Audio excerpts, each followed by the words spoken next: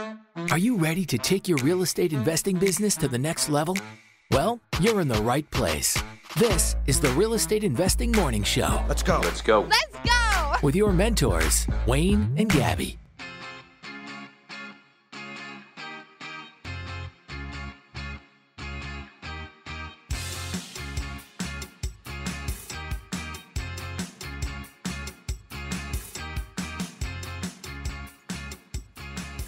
Good morning and welcome to the Real Estate Investing Morning Show.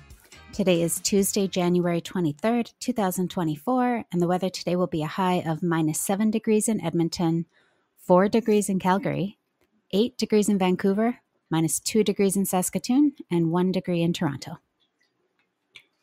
Good morning, everybody. Sorry, I'm just taking a drink of water. So just let me clear my throat. It is good to be here. It is good to be on the live show. Yes, we broadcast live every morning. I know. Monday through Friday at 6 a.m. Mountain Time on the Podbean app. If you'd like to be a part of this live show, it is open to the public. All you need to do is just download that app, Podbean, search up the Real Estate Investing Morning Show, and then you will get a notification that we are live in the morning. And you can come in, you can say good morning to all the real estate investors that are here. And the best part is that you can ask any questions you want in the comments and we will answer it for free. It's free coaching every morning. It's the only free coaching platform, only live podcast for real estate investors in Canada. This might be a stretch, but I want to say in the world. Worldwide. I want to say first time in history. And last, because who else would do this? Probably no one. Who else would give away all this free education and free coaching and get up early in the morning for nothing? It's fucking psychotic. I enjoy it. I don't enjoy it this morning. I'll be honest with you. Sleep was a little rough last night. That's the problem, is that you can't stay out late during weeknights. I started playing ball hockey again, and there's a game tonight at 8:30, and I'm like, okay, so it's a 45-minute drive there, and then you finish the game at 9:30, but it doesn't never really end at 9:30. Like you probably get out of there like close to 10, then a 45-minute drive home, and then you're awake afterwards. Mm-hmm. Like you don't go to sleep afterwards, so I probably won't be getting into bed like realistically till about like midnight, and then I got to be up in 5.5 hours. It kind of, yeah. So doing the podcast it's kind of limits what I can do in the evening. And then if you have a bad sleep, it's just like, okay, well, tomorrow's going to suck. Mm-hmm. Right? But anyways, enough about my complaining. I've been doing enough complaining lately. Paul just showed up again today with a question. Before we get into that, I'd just like to say a big thank you to everyone who reached out yesterday and sent me messages. Did you get any? No. Okay, so just me. Thank you to everyone for reaching out about yesterday's podcast. That was a difficult one. I wanted to do it, but it was still difficult because when you put your neck out like that, it does. It's risky. Yeah, for sure. But it was something that I was really passionate about, and I wanted to make sure that everybody knew and had a better understanding, and then just to help everyone protect themselves. So I appreciate the kind messages that I got yesterday, and I'm just curious, and this might set the course of the show off a little bit because Paul's got a question. But thank you for the question, Paul. I'm curious what you guys would do in my situation. Are we going to wait for people to? We can check the comments maybe after the break this morning. But I'm curious what you would do in my situation because it is definitely hard. It's hard to know what we know and to see what we see and not do anything. Mm-hmm. Edward Colton says Edward Snowden that shit. Did any of you guys? So I posted a video in the REI Masters Facebook group yesterday about the about that feller. This is another one of those guys that I've laughed about over the years. That private investment club.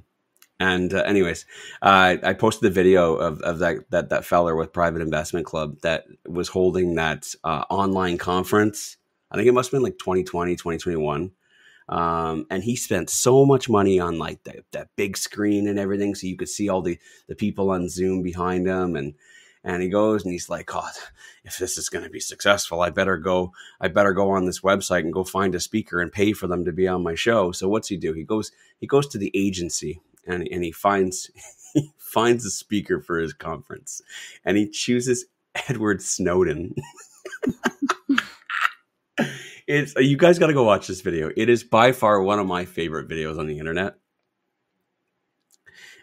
So this gentleman with Private Investment Club was shut down by the Securities Commission like twice,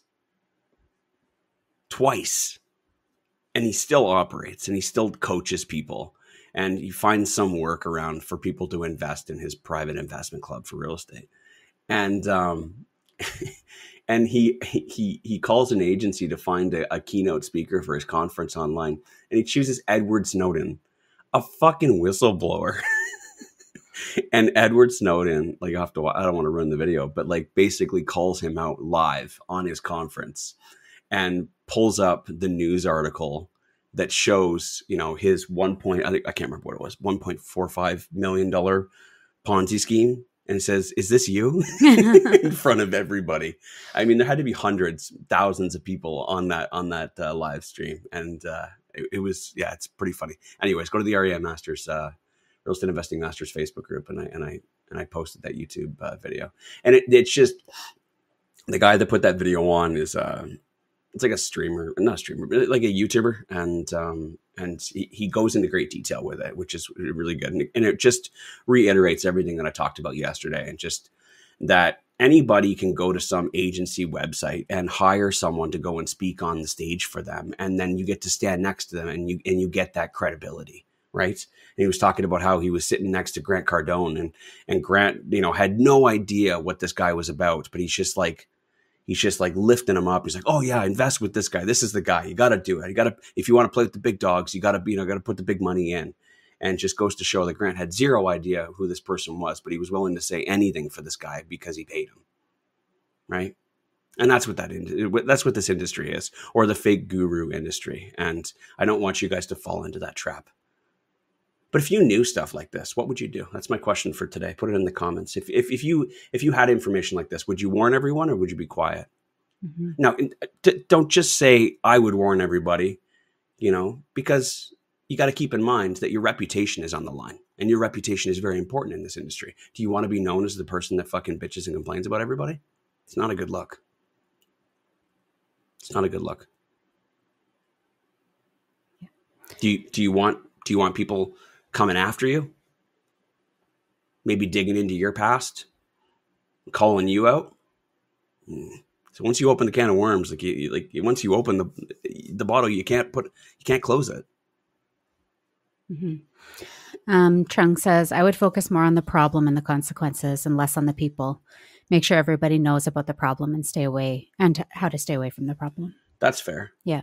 I've been talking about the problem for a very long time, and yet it still continues to happen. And then I say things like yesterday, and they're like, "I had no idea this has ever gone on.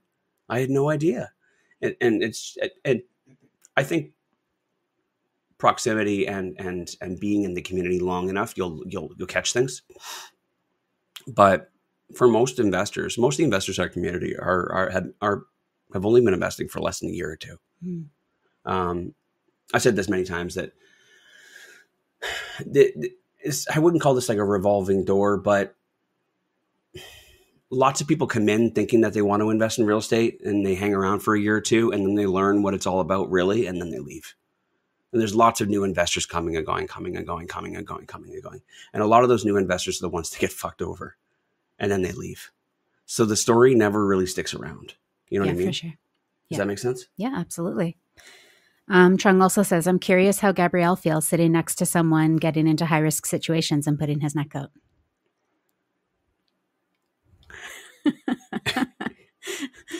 Wayne you should have seen his face. I feel like you had something to say, but you bit your I can bite my tongue. I'm capable of biting my tongue. You'd be surprised how much I bite my tongue. Yeah. And well, I mean, I'll answer the question. I mean, like this is kind of a different situation, and it's something that has, really bothered both Wayne and I. I probably would never go on and say stuff. Well, actually, that's hard to say because when I get fired up, sometimes I almost post a lot of shit. Oh yeah, you are worse than I am. I gotta keep this one. Held down. Yeah, but I mean, those are moments of weakness. I usually don't end up doing anything about it. You write the message and then I delete it. Yeah, I do that a lot, actually. You do that? Is that what you it's said? kind of. I said I do that a lot. Well, you said I do that. It's kind of a form of therapy, I find. Yeah, I often do that. I should actually go through my notes and start erasing shit. Just in case you have a bad day and you decide to post one of them. But in this situation, there was a bit of anxiety around it yesterday. And because I know that, if the hammer does come down, that's not just Wayne's, that has to, make his way through that shitstorm. I'm right beside him. So yeah, it feels a little bit scary, but it also feels like the right thing to do. Yeah. And I think that's, it could be said about a lot of things in life. So you just need to decide what side you want to be on. And I know that we're on the right side of it. So yeah. And moments like that, I don't really think about the fact that, like what you said, that when I do things, it does affect you. To be honest, it actually affects our family. Mm-hmm. And because of the fact that we are so open and transparent and everybody just knows everything about our life, that when you expose yourself to risks like that, like my kids all over my profile, my kids all over my podcast, everybody knows their name. You don't know how someone's going to react when, in a moment like that. So I do have to consider that. I have to think about that. I have to think about also, I mean, at the end of the day, like how it's going to affect my mood and my energy. And if I got to be dealing with stuff like, I work from home, like on our home office. So, I'm that energy and that negativity is here in our home, mm-hmm. and that gets passed on to our kid. Right. So lots to consider. Yeah, absolutely. But I can't imagine not saying something. Like if I didn't, then more people would be affected by this. Mm-hmm. I guarantee the one that I was talking about yesterday, the two there's two big ones I was talking about yesterday. The one in Saskatoon, that one's just fucking terrible, and I don't think there's much that can be done about it. It's a never ending fucking terrible story. It's a nightmare. But this other one, we'll 100% we'll be talking about this in 2 years. I can guesstimate. I can estimate the lifespan of a fucking scheme. That one will go for 2 years because it's got a lot of momentum, and I think there'll be a lot of hip hip hooray behind it. And I think a lot of people will jump on the train, but it's inevitable to fail. I've seen stuff like this before. It will inevitably fail, and by then, I'd worry that it'd be too big. It'll make the fucking news. This fucking fake guru industry really bothers me.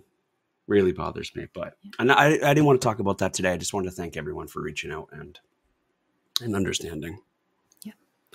And Paul says I'd name names on stuff that's already public or in the news, which is that's what I try and do. Yeah, I don't name names of stuff that's going on right now, but by golly, I'll give you all the fucking details. You can put it together yourself. Yeah. And the hard part is that some of the smaller scale stuff, like, that we were talking about yesterday, it's like some local to Edmonton. Yeah. Local to Edmonton, people getting fucked over for, 5,000, 10,000, 50,000, like, smaller promissory notes that don't make the news or that get settled. That stuff doesn't ever really go public. So like, we're just sitting on, these names. Yeah. That like at every moment of every day, I just want to like scream out and like Because you're worried that they're lurking in the shadows? Well, we just learned that they are. They're still messaging people for private loans. Yeah, we learned and yesterday. Yeah, just literally like on the that. show. That fired me up yesterday. Yeah. So yeah, it's like it's unfortunate.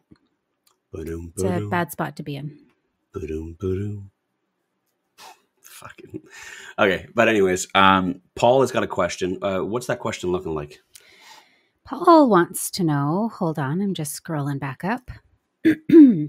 Upon the purchase of a property with a month-to-month renter, what's the law around eviction of those tenants for renovations, as far as time given, etc.? Great question. Mm-hmm. Great question. Gabby's going to Google it and turn the break.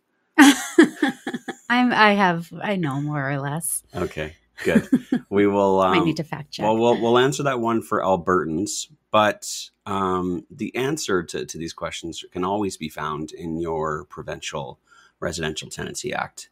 But we will answer that question for Albertans because that's where Paul is. And after that, I don't know if you guys can see the title of the podcast. We got some big news last month, and then some more news this week about some forecasts for interest rates, the Bank of Canada's rates. So we're going to be getting into that this morning as well, and what that means for us and what that might do for the market this spring.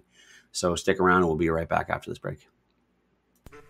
Are you just starting to build your real estate portfolio? At Kirkwood & Brennan, we are real estate investors and mortgage brokers who understand real estate investing.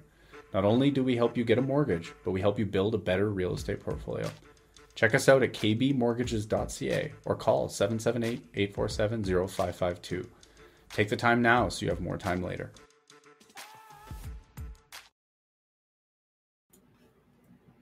And we are back.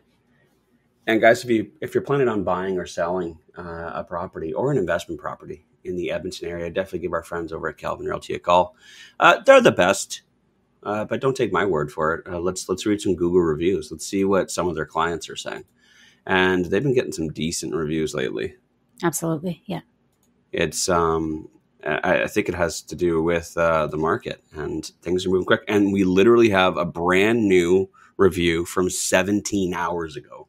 Nice. So I'm going to read it for you. My name is, well, you don't need to know their name. And I'm an out-of-province investor. Calvin Hexter is amazing helper who can put himself in the shoes of his clients, does beyond anyone can do for someone.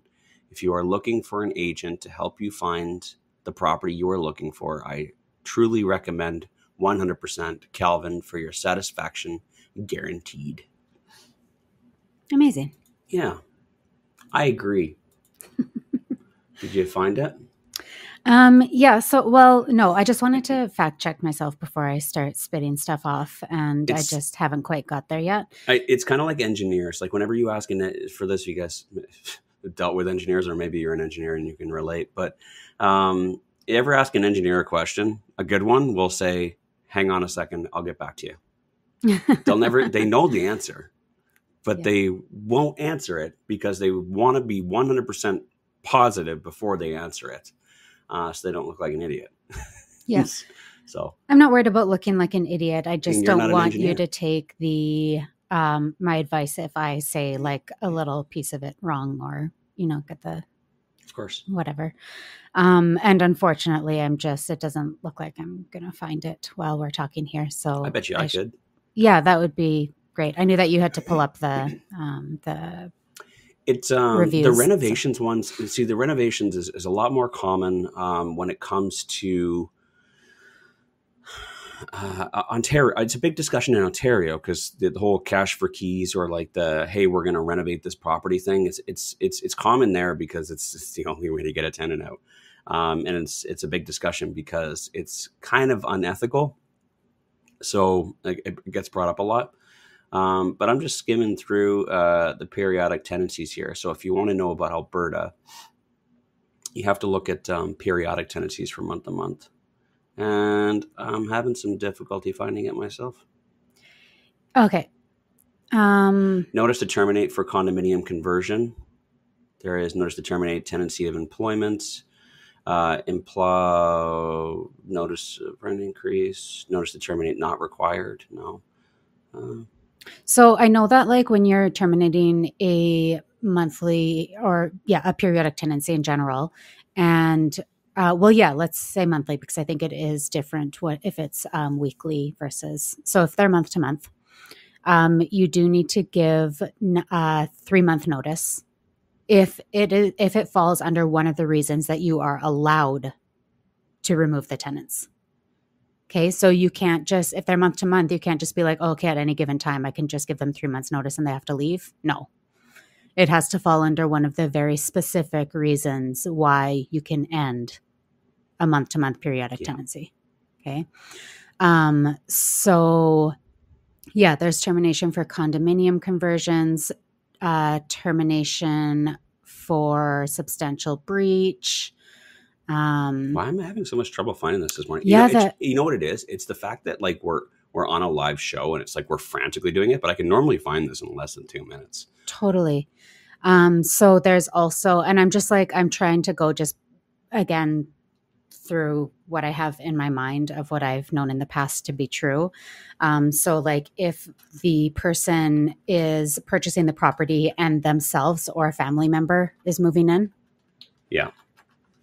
And then there's the major renovation. And so what I really wanted to confirm is what they define as a major renovation.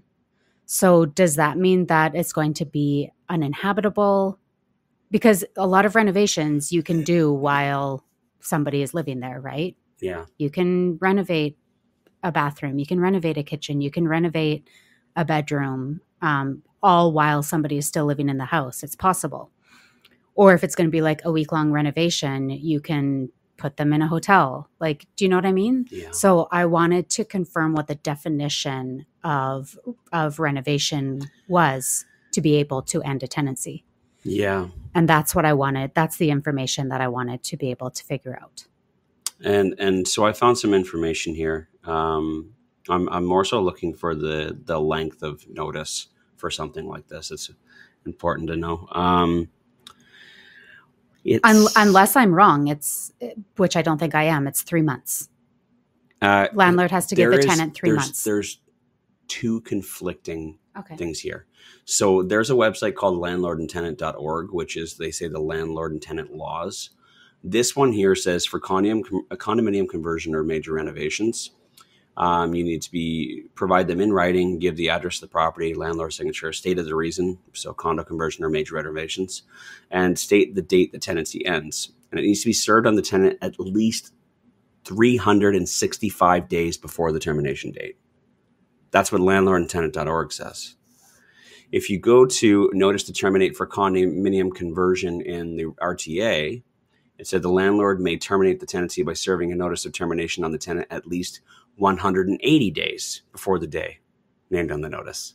So we have two conflicting answers here. Okay. Now this is for a condominium, but major renovations actually is not coming up in the RTA. Which is why it maybe falls under that other. Yeah, it's funny because I just stumbled upon it too. So I'll verify what I'm on. I think it's called the RTA handbook, which is put out by the government of Alberta. And I'm just going to read it here. It says, if the landlord needs to do major renovations that require the premises to be empty, the landlord must give the tenant 365 days notice to terminate the periodic tenancy. Note, major renovations do not include painting, replacing of flooring coverings, or routine maintenance. Yeah. No rental increases are allowed during that year. If the landlord gives less than 365 days notice to terminate a tenancy for major renovation, so that major renovations can be done, or increase the rent after giving the notice, the landlord has committed an offense under the RTA. Yeah. Okay, and then it goes over the other reasons. So if the tenant has not committed a substantial breach, a landlord can only end a periodic tenancy for the following reasons. The landlord or a relative of the landlord intends to live in the residential premises. The landlord has sold the residential premises and the purchaser or a relative of the purchaser wants to move in. The landlord has sold a detached or semi-detached dwelling unit or condominium unit, and the purchaser has requested in writing that the tenancy be terminated. The landlord intends to demolish the building. The landlord intends to use the residential premise for a non-residential use, such as business purposes. Or the landlord is an educational institution and the tenant is no longer a student or will no longer be a student at the termination date specified in the notice of termination. So, Paul, if you'd like, there's franchise opportunities for REI Masters Mentorship Program. If you'd like to buy in and turn your rental property into REI Masters University in that basement suite, hit me up. Yes. So yeah, 365 days. If you could just, I didn't hear the beginning of that portion. Was that only specifically for when someone, is that for if you already own it, or is that if you are buying it? Just if a landlord intends to do major renovations. Okay. And so the other part of the question Paul was asking if you are buying the property and there's month-to-month month-to-month tenants, and you are wanting to do these things, can major renovations be one of those reasons?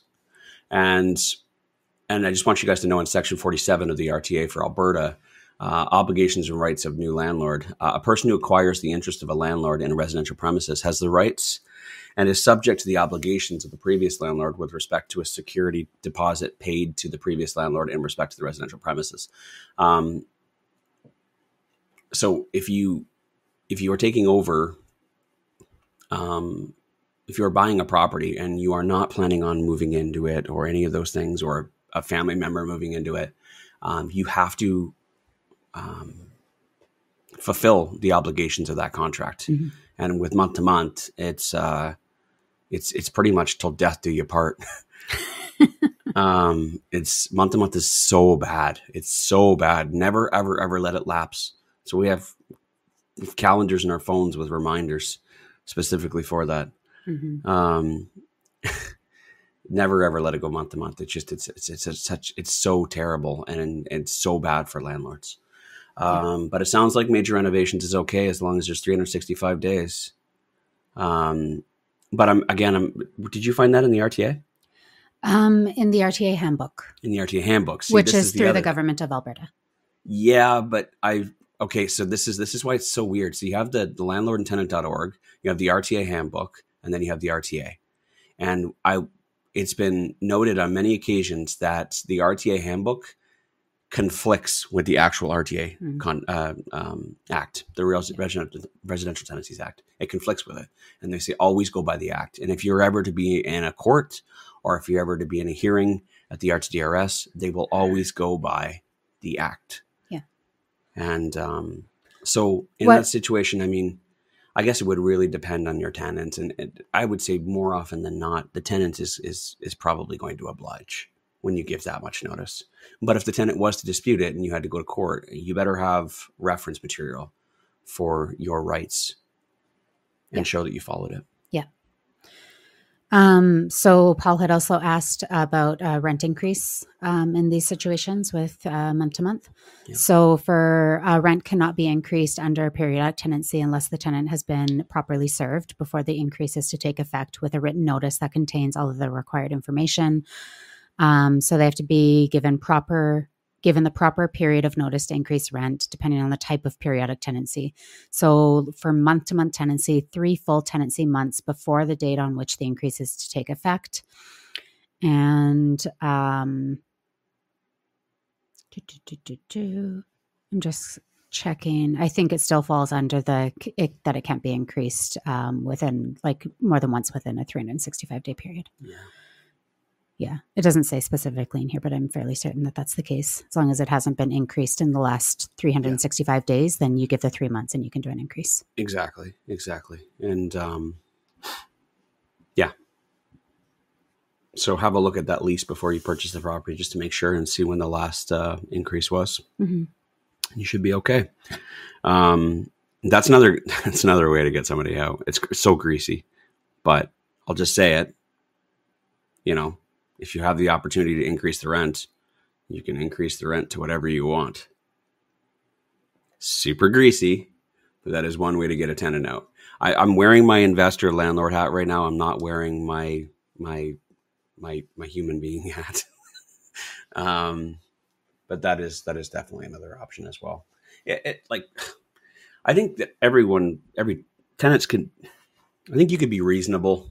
I think if you have a reasonable tenant, they would understand. This is your property and this is your investment, and you should be able to do what you want with it.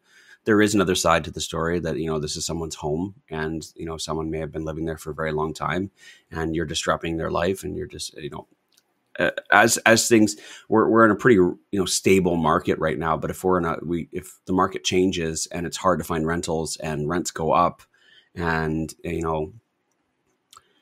it could dramatically affect someone's, home and their life and their ability to keep their kid in their school nearby. So we do have to think about that as well. So take all that into consideration for your decisions. Mm-hmm. But we got some news. We got some things in the news today. This is sorry. Oh, Chris is leaving now. Bye, Crispy. Crispy Chicken is on his way out. Has left the building. He's going to miss the big news.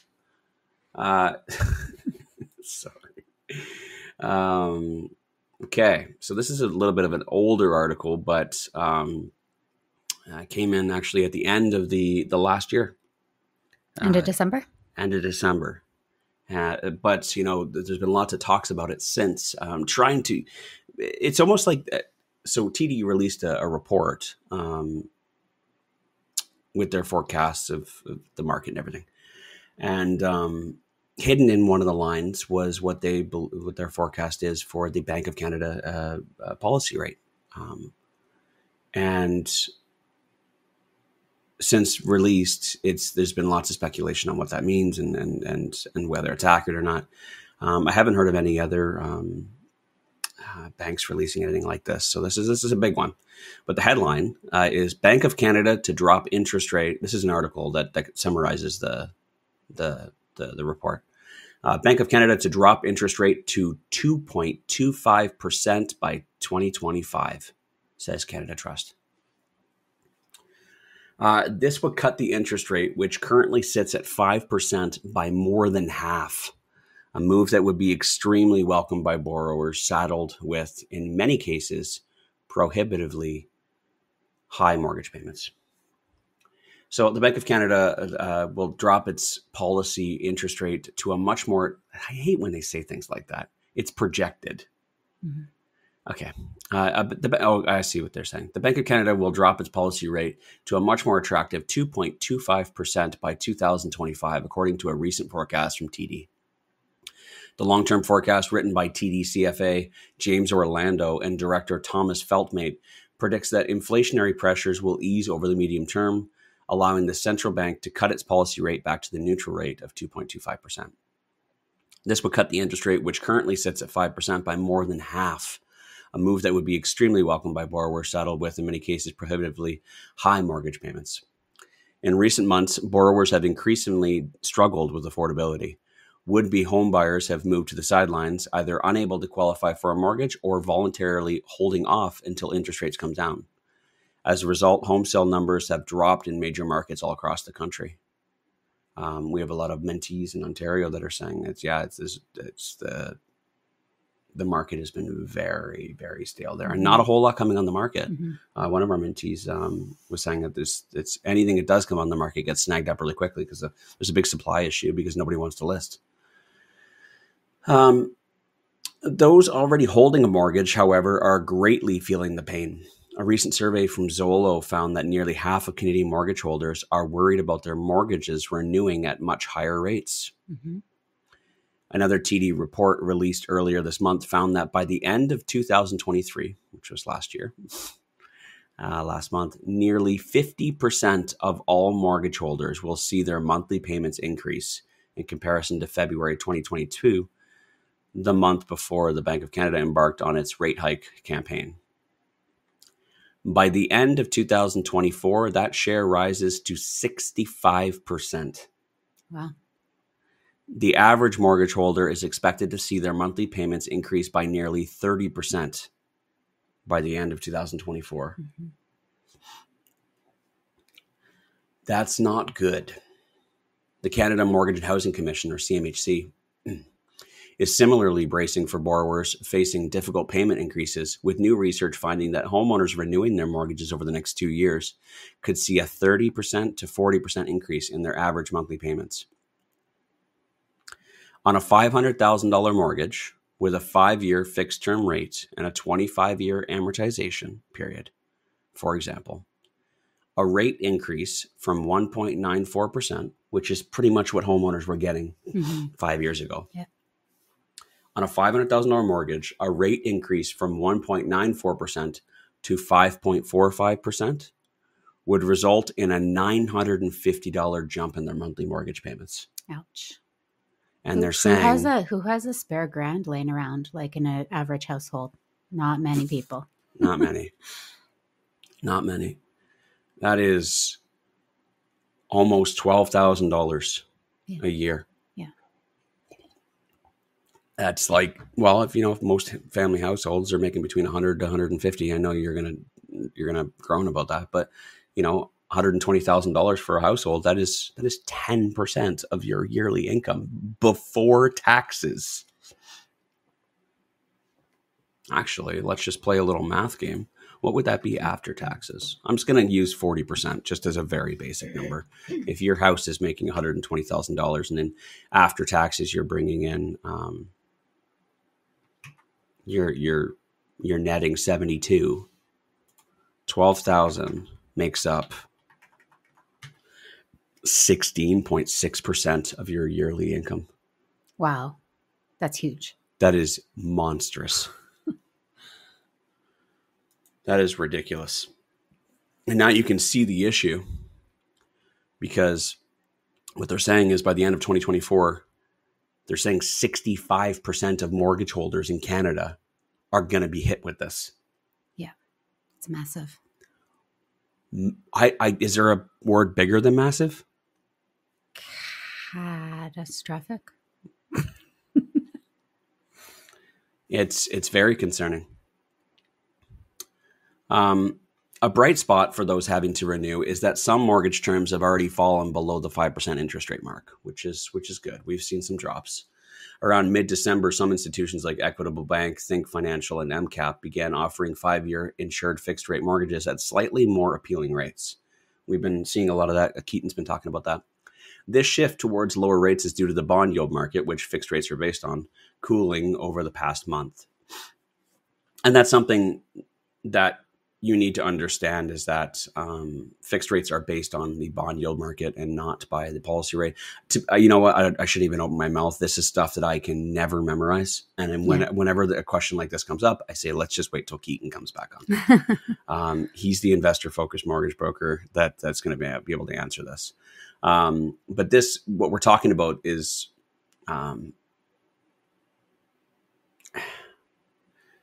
the renew. No, I'm not nodding out my mouth. No, this is like, I'm going to start talking on my butt and then someone's going to correct me. I'm probably close to 99% close to right. But someone's going to correct me in the comments, and I just don't need that. I don't talk unless I know. And this is one of those things that I just rely on my power team for. So I'm just going to read this article. But as higher rates continue to weigh on borrowers, TD found that mortgage holders have pulled back their spending by approximately 1% compared to those without a mortgage, resulting in a $6 billion reduction in spending across the economy. Very interesting. Mm-hmm. You think that, some people are like, oh, well, like, what's it really going to do? It does have a dramatic effect. Yeah. Just 1%. Just pulling back your spending by 1% is a $6 billion reduction in spending across the country. That's pretty impressive. In the absence of higher mortgage rates, TD said growth in real consumer spending would have come in at approximately 1.9% year over year in Q3. Instead, it came in at 1.5%. In their forecast, TD predicts that inflation will end the year at an annual rate of 3.8% before falling to 2.7% in 2024. 2.1% in 2025 and 2% in 2026. The Bank of Canada's target for inflation, that's what their target is for inflation. After hitting a 40-year high of 6.8% in 2022, inflation has come down quite a bit this year, signaling good news for Canadian spenders. Hey, big spenders. Get ready with those lenders. Now, Keaton Kirkwood actually did release an email 2 weeks ago regarding this. And that pretty much summarizing what we talked about today, but in a little more detail. Because what does the Bank of Canada dropping its policy rate to 2.25% by 2025 mean? Does that mean by January 1st, 2025? Does that mean December 31st, 2025? What does that actually mean? And so TD has predicted that the Bank of Canada, this is coming from the newsletter from Keaton Kirkwood, TD has predicted that the Bank of Canada will cut rates, which is your variable, by 1.5% this year. And we're expected to see, the expectation is a 0.5% decrease in quarters 2, 3, and 4. And that's what we were talking about, I think, yesterday. Did I say it on the show, or did we have that conversation? No, I didn't talk about this on the show. Okay. Sorry, that was a conversation Gabby and I had. You guys weren't here? I must not have been listening either. It's expected that there's going to be a half a percent decrease in quarters 2, 3, and 4, which would drop us by 0.75% from 5%, which brings us down to 4.25. Where's the rest? They have also predicted another 1.25% in cuts for 2025. Okay. So they'll just continue on this this path of dropping at 0.5 every quarter. That's a steep drop. Yes, but to say something like that, to forecast something like that,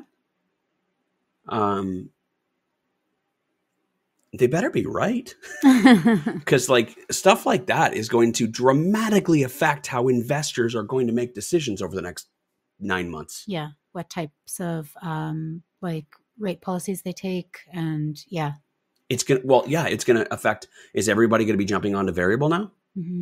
Or are you going to be locking into 5-year fixed terms? If I read that and then my mortgage broker said, okay, what would you like? A 1-year fixed, 3-year fixed, 5-year fixed? I'd be like, give me some of that variable. Adjustable Variable. Abso-fucking-lutely. Because I want my mortgage payments to change when these things drop. And Gabby and I have quite a few adjustable variable rate mortgages. And I can't fucking wait for that huge $600 difference in about a year from now. Seriously.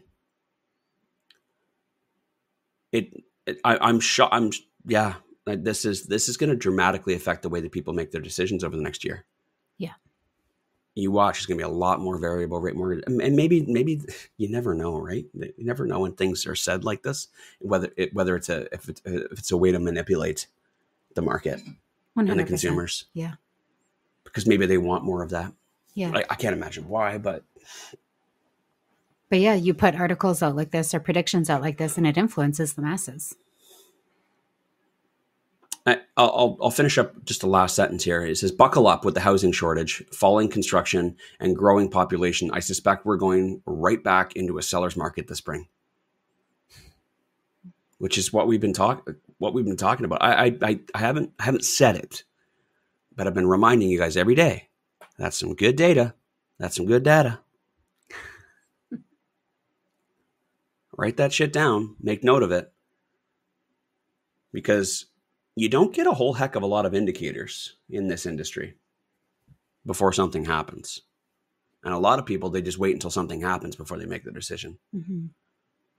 But a good, sophisticated real estate investor who pays attention will notice things before things happen. You gotta see what's coming around the corner.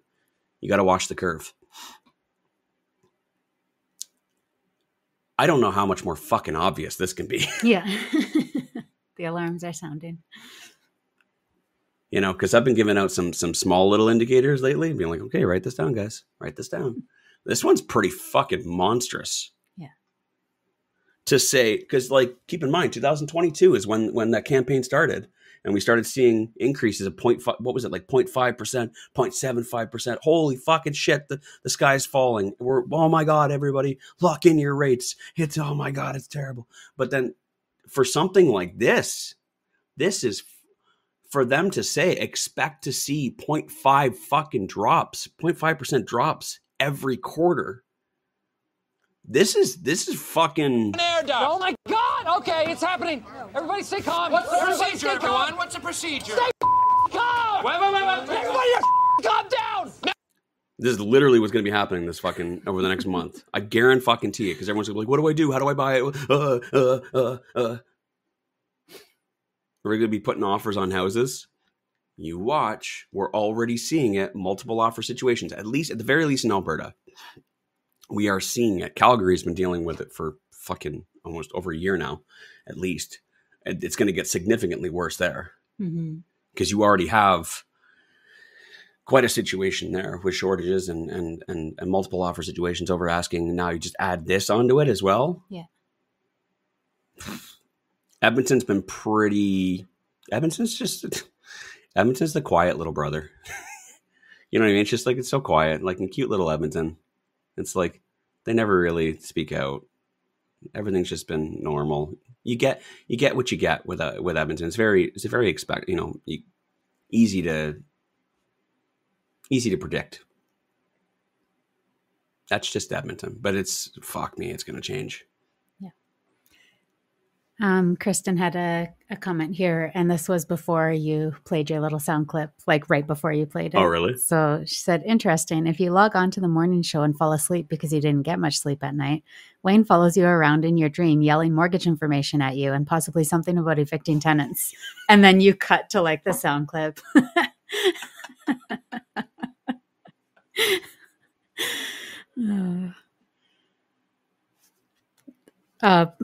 Paul says, dude, there were 5 offers on the place I got under contract yesterday. I wasn't even the highest offer. Wow. Yeah.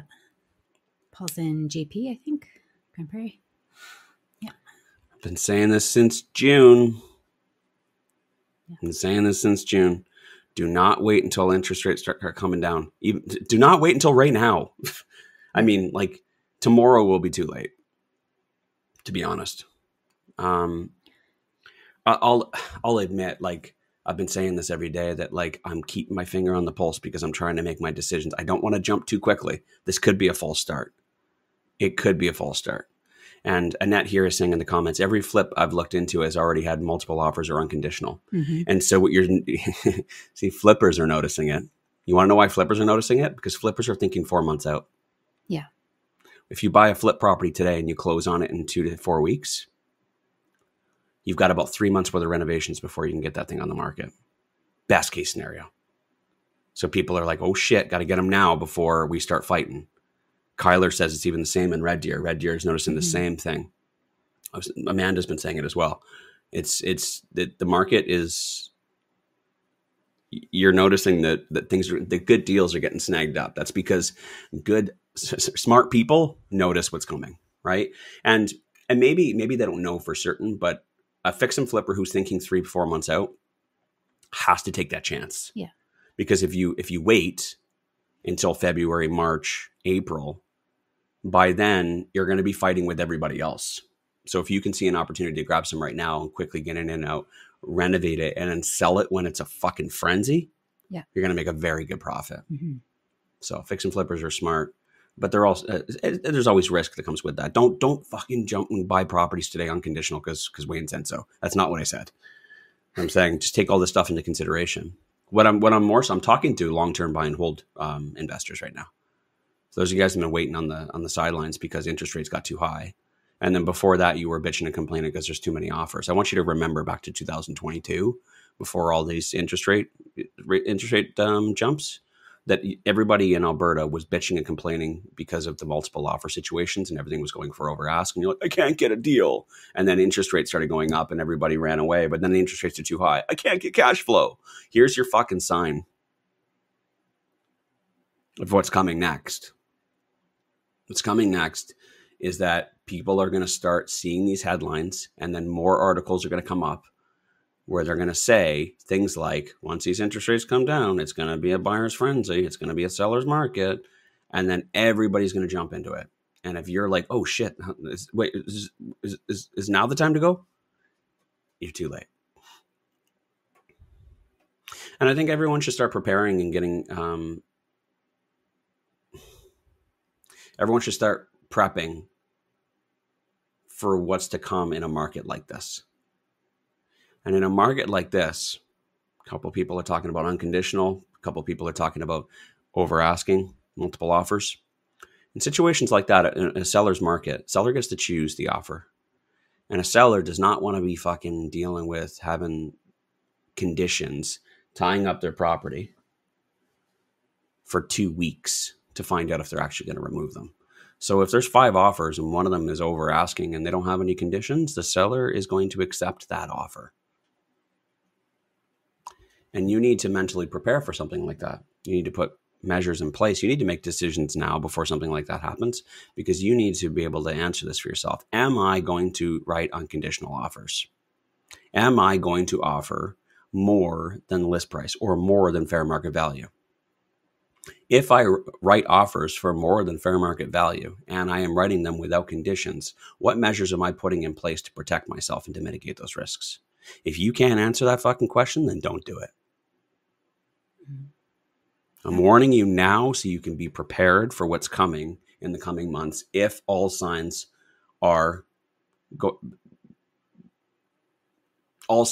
do end up panning out. I don't want to see a market like spring of 2022 again, where people just write unconditional offers and they have no idea what the fuck they're doing. Mm-hmm.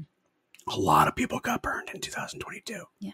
A lot of people got burned because they felt that they had to do unconditional offers. That was the only way. You know what happened, Gabby? People go and they write 2 offers and they lose and they'd be like, I can't fucking win. I lost 2 offers. I have to write unconditional.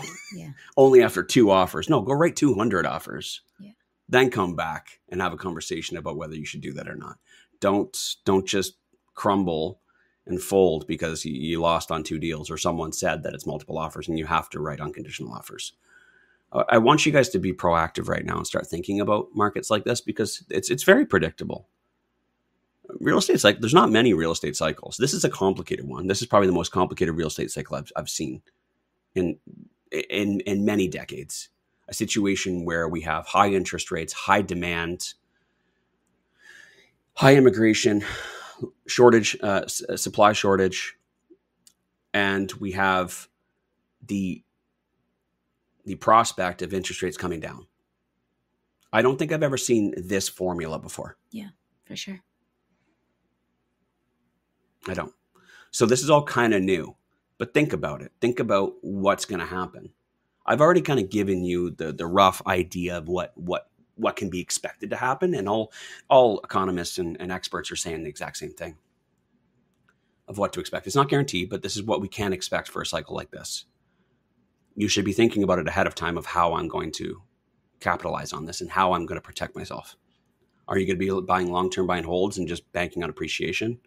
Are you going to be grabbing fix and flips right now while they're still low and renovating them quickly before the market goes up? What are you going to do if you buy up all those properties right now and then the market doesn't go up and it's a false start? Did you go unconditional at high risk? Did you pay over fair market value? How are you going to liquidate those properties if it doesn't go as planned? I want you to think about these things.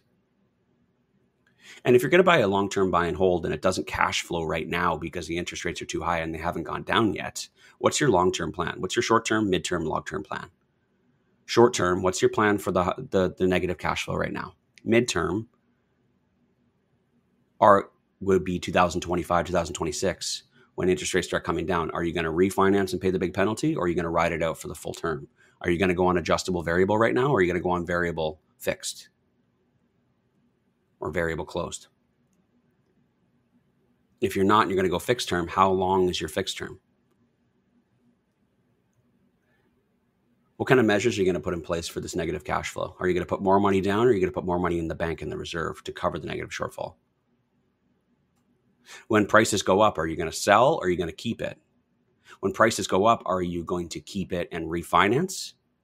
And if you keep it and refinance and pull your equity out or your down payment out because it went up so much in value, will it still cash flow? Is it worth it to refinance and pull out all that new equity out because of the fast appreciation if it means that it won't cash flow? What do you plan on doing with a market cycle like this? You can't just think about, I need to buy a property because the values are going to go up. Oh my God. How much of the value is going to go up? That's a real question, because you kind of need to know that before you can make decisions like this. If you're buying a $500,000 asset and it goes up 10%, 10% is a huge fucking jump. But I've seen Calgary getting some pretty significant jumps similar to that. Mm-hmm. But 10% is only $50,000. Your down payment's $100,000. So if it increases to $550,000, you've made a 50% rate of return on the appreciation on your down payment, on your investment. But it's not big enough to do anything with it, to refinance your property and pull that money out, right, to pay those penalties. Or maybe it is, but you got to make those decisions. You got to, what you need to do is you need to get a fucking calculator, a pencil, and a pad of paper and start playing different scenarios. Start thinking about, what am I going to do in a market like this? And how am I going to capitalize on it? And what the fuck should I be doing today in order to be proactive for that? Are you going to wait until all those headlines come before you start talking to joint venture partners? Are you going to wait until multiple offer situations to finally go post that video online? Is it too late? Don't fucking miss out on this opportunity, please. I'm sorry for speaking like this, but please, I'm talking to someone 2 years from now, so I can play this again for them and be like, what the fuck? You had all the signs. There's zero excuses. You could have prepped. You could have planned. You make a plan. Plan to win, right? Don't plan to fail. Plan to win. You have an opportunity right now. We have rising rents as well, which we didn't even factor into this, with the whole shortages of housing and rentals. The other thing, part of this formula that I forgot to mention is the fact that this spring and summer, I have no fucking idea where rents are going to go. Yeah, 100%. Those rents might actually offset the cash flow. That's actually something I've taken into consideration, is that if we buy properties, the rents might actually go up so much that it offsets our cash flow. But I also take into account, in a situation like this where it's so fucking crazy, what are local governments going to do? What's the federal government going to do? Because the ones who cry the hardest, or the loudest, are typically the tenants.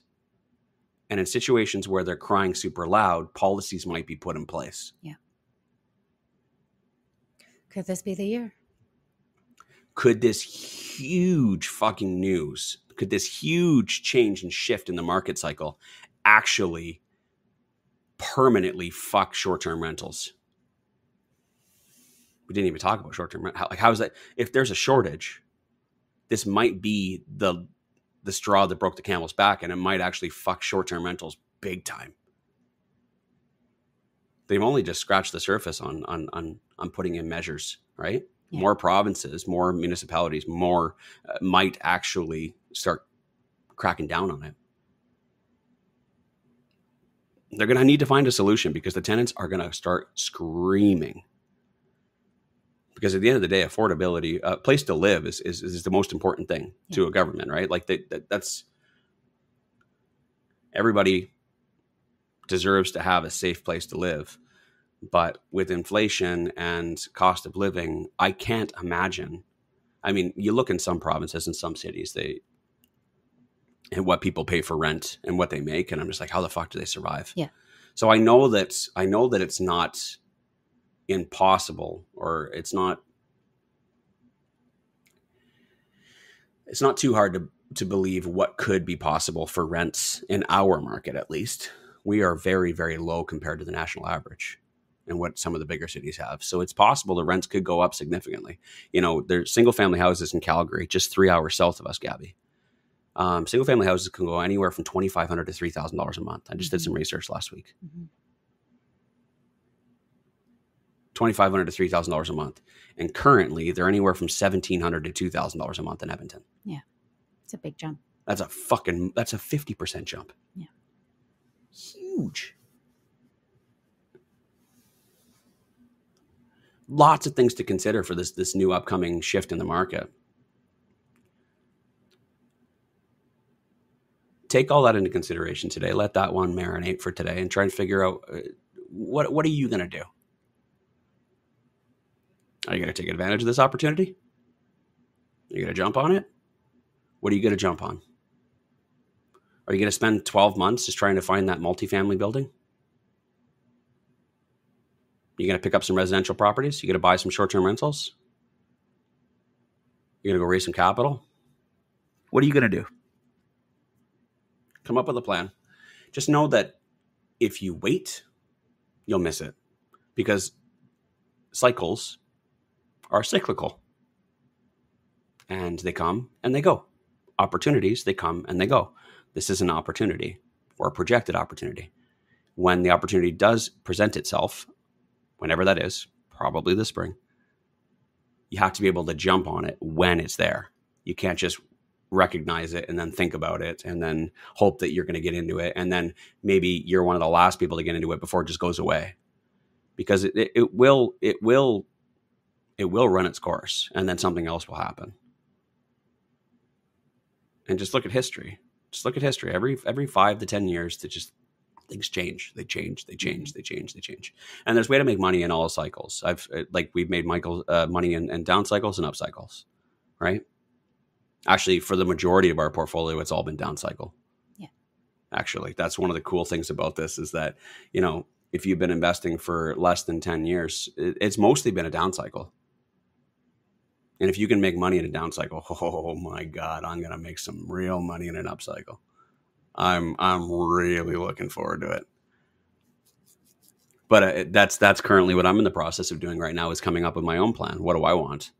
I promise you, I do not want 100 more properties. I don't, because that will just ruin my fucking lifestyle. Everly, do you want me to buy 100 more properties? Oh, you do? You do? Oh, you're such an optimistic, sweet little angel. Do you have any idea how busy I'm going to be if I buy that? You just want the money? Yeah, you just want the money. The money's nice. The money is always nice, but think about that. And I guess that's my last point before we end today's show, is that don't just think that this is an opportunity to buy as many properties as possible. I want you to think long term about what your goals are and what type of a life you're trying to create. And don't just focus on the money. Don't just focus on the doors. Focus on what it is that you truly do want, and build a plan and build a strategy for your business that complements that plan and those goals. If you only need a certain amount, only go for that certain amount. Don't overshoot, because I promise you it'll affect the long-term quality of your life. The life that you're trying to create will be compromised based on the additional work that you just added. Think intently. That wraps up today's show. Have a great Tuesday, you guys. Annette says, you always make me want to pick up rentals immediately. Well, let's fucking go. Let's go. Oh my God! Okay, it's happening. Everybody stay calm. What's the procedure, everyone? What's the procedure? Stay calm! Wait. Everybody calm down! Bye. Thanks for listening to the Real Estate Investing Morning Show. Thank you. Thank you. Oh, thank you. Interested in being a guest on the show? Send us an email to info@reimorningshow.com.